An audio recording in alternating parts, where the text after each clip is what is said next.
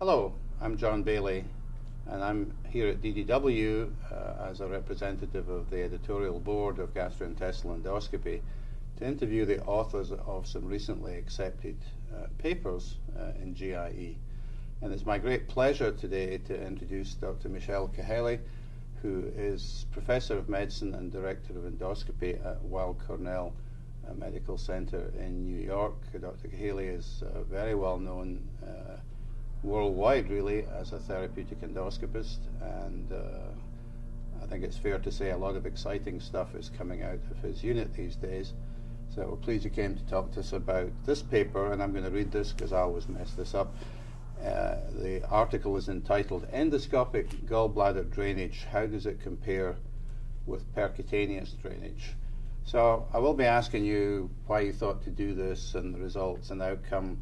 I also want you to be thinking about what's the impact of this on surgeons. You know, surgeons don't like us messing in their territory. In fact, I remember one of the pioneers of ERCP, Joe Geenan, telling me that surgeons actually told him when he started doing ERCP, "You've no business in the biliary tree, that's our turf, we're not going to back you up if something bad happens." I'll be very interested to take a few minutes at the end to find out how your surgical colleagues are reacting to this. So this is a big study with some heavy hitter names on it, but you were the senior author, and so thank you for coming and talking to us about it. So tell us what the impetus for doing this study was first. Thank you for having me, John. Oh, welcome. It's a real pleasure to be here. Oftentimes, as gastroenterologists dealing with pancreaticobiliary diseases, we get actually consultation for patients that are extremely sick and have cholecystitis.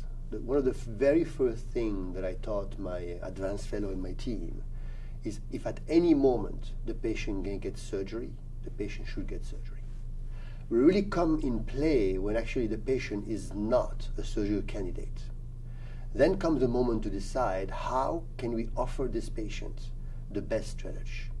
If you have this poor patient who has unresectable cancer, and obviously this patient is only thinking about having the most decent quality of life, an endoscopic solution may actually provide him this. And this is exactly what we wanted to do. So to play the devil's advocate slightly, we already have a percutaneous procedure, which is cholecystostomy, which is quite useful in sick patients with a hot gallbladder. So why do we need an endoscopic alternative? Excellent question. And I think if you have a patient that is moribund, that is unable to sustain any kind of procedure, and you need a quick intervention, definitely a percutaneous drainage is acceptable. But what about the patient that's going to get a chemoradiation protocol? It's going to be there maybe for a year or two, and you've seen those patients. Those patients, they typically come back to us to follow them up, for instance, check their biliary stents or things like that. And all they can keep on complaining about when they see us as an outpatient is about the percutaneous drain. And actually the number of sessions that they have to still undergo to make sure that the catheter placed percutaneously remain patent. And this is how I got the idea. I said maybe we should offer to those patients something else than just a percutaneous drain that will be bound to them until the end of life. Well, I agree with that entirely, because patients with percutaneous drains, they're always coming out, they're always leaking, they get infected, they get blocked up. So usually that's the misery that they have, is dealing with those. So, so tell us how you set this study up. Was it prospective, retrospective, and then you could tell us what the results were. Exactly. So it was very hard when you come to an institution which actually has no idea about endoscopic drainage of gallbladder to do a randomized control trial, which would have been obviously the best solution. So what we decided to do is anytime we get a consultation about a patient having acute cholecystitis, we will basically include him in our registry. We will proceed first with endoscopic drainage transpapillary. That was our gold standard. And this is before the era of lumina-posing metal stent. So we'll do the ERCP, we try the transpapillary drainage, and if we fail, and only if we fail, we will then proceed with an EOS guided drainage. So this is putting a stent through the cystic duct into the gallbladder? Correct. Okay. Yeah.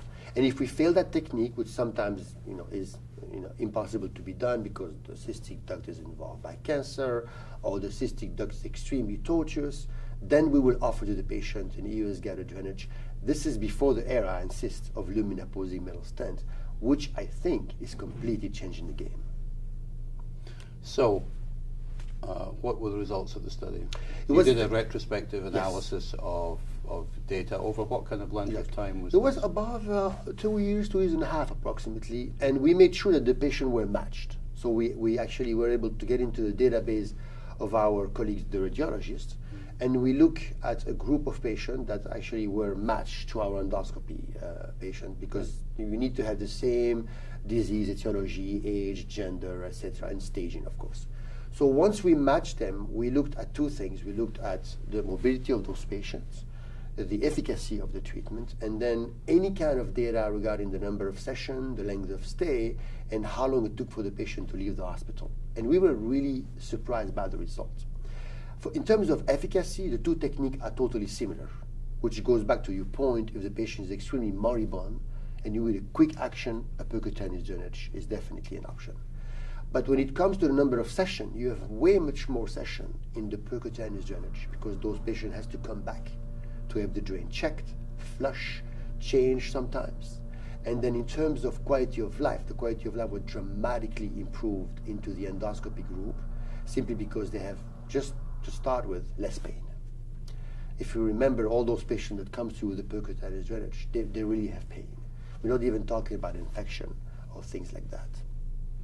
So I imagine that accessing the gallbladder is a chip shot through the duodenal wall. I mean, you see it right there.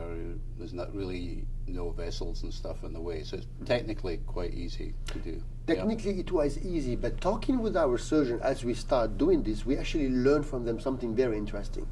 For the very few patients that end up becoming resectable, getting chemoradiation, and this is not in the study because this is like really long-term data, they actually prefer us, if we have to create a transenteric anastomosis, the anastomosis to be transgastric, because it's much easier for them to close the stomach than to close the duodenum. That's very interesting. So we shifted completely our paradigm for those very few patients that gonna get downstaging with chemoradiation and ended up getting their Whipple to do actually a drainage straight ahead from the stomach. That's a very important point. My last question is, when you're talking about the transmural stents, now these are metal stents with a big flange in each end.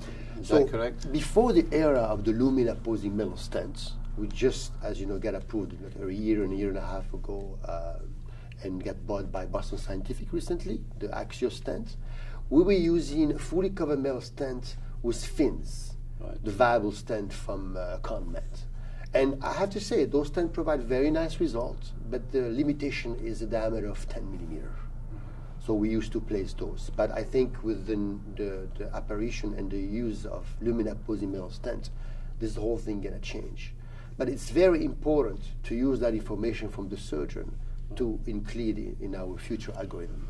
And these newer stents you're describing, these are the same kind that are now being advocated for pseudocyst drainage. Is that correct? Well, it's a very exciting study, and I have a personal campaign against percutaneous drainage, because I've never met a patient with a percutaneous biliary or gallbladder drain who wasn't absolutely miserable with pain. And so if you can do this and improve their quality of life, more power to you. So, Michel, thank you very much for coming. Thank you, John. It was a pleasure. And we'll look forward to some more studies on this. Thank you so much.